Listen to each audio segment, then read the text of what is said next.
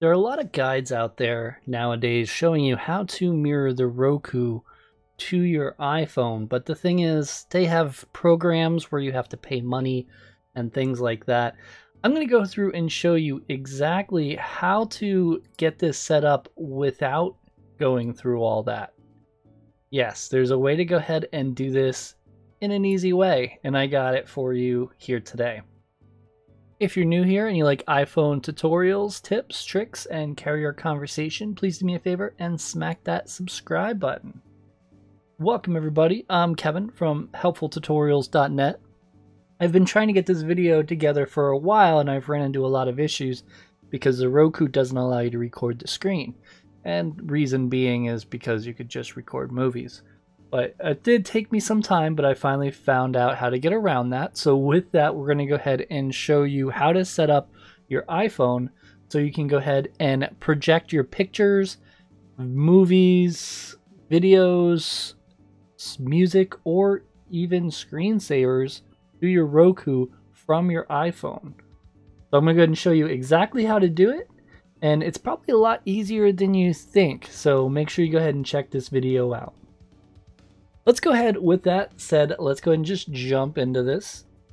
So here we're going to be at the main screen here. The iPhone's going to be on the right. We're going to go into the App Store. And then we're going to go ahead and click search. And in there we're going to go ahead and type Roku. And we'll search. It's going to be the white one with the purple lettering. Let's go ahead and download that app.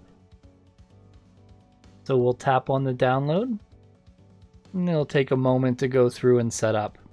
This is amazing to do because you can simply project any photos or videos, which is the biggest thing, right to your Roku. So I'm going to go ahead and hit open here, and when you open the app, it's going to say some things here. Roku's on now. We're going to go ahead and hit continue. Big thing to know is you have to be on the same network. So if you're on one Wi-Fi, you have to be on the same Wi-Fi with the other.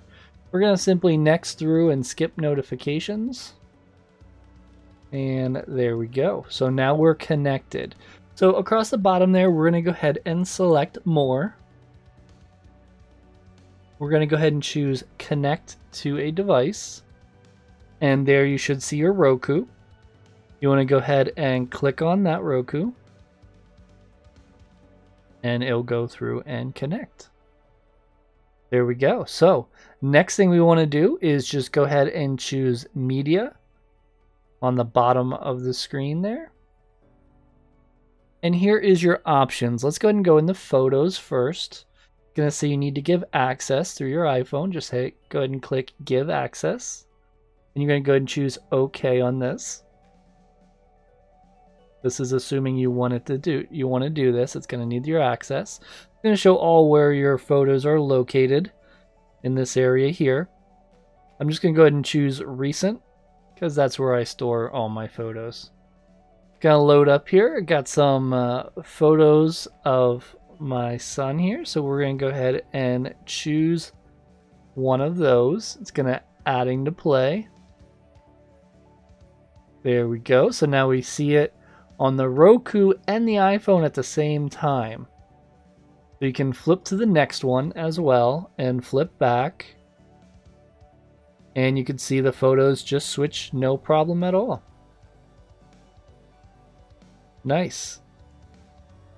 So we can go ahead and go back, and when you're in photos, you can't find your videos here because it's a separate area. So you just want to go back one more time to go ahead and choose videos. There we go. Now the videos are loading. So many to choose from. Let's go ahead and play this one.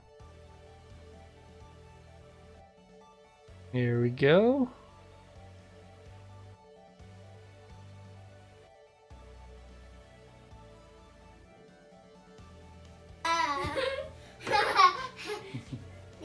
Do it again,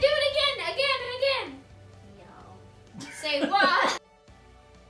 So there's a quick video there, and we'll go ahead and go out.